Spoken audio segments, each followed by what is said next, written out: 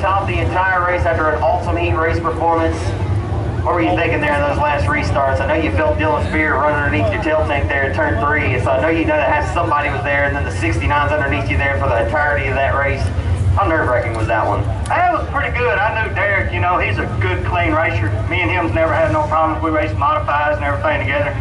Him and my little nephew's having a little deal, but that ain't got me, you know, I'm not in none of that. Me and him ran a great race, and I knew he'd run me clean as long as I didn't, you know, dirty him up trying to block him or anything.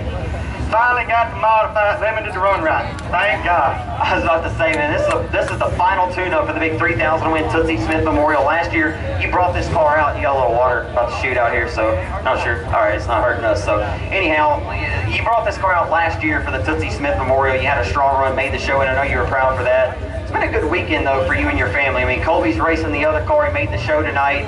How's it feel, though, to get this car back at Victory Lane? The 7th different limited winner. This class is wide open right now, Bryan.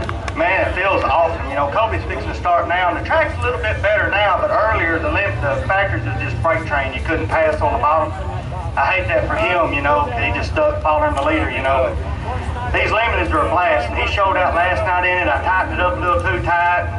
Had a little wreck, carried on. It was my fault, you know. He's going to be great in this too, but I'm just not quite ready to step away yet. How does it feel, though, to know that you're the 7th different winner this year, to know this class is this wide open going into that big 3,000 win event? Man, it feels awesome. I'm ready.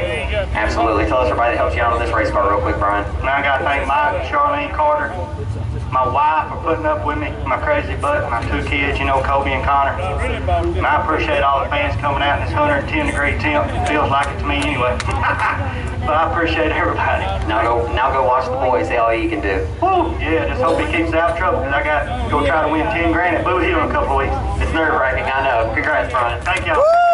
Good job, Bryan. Gentlemen.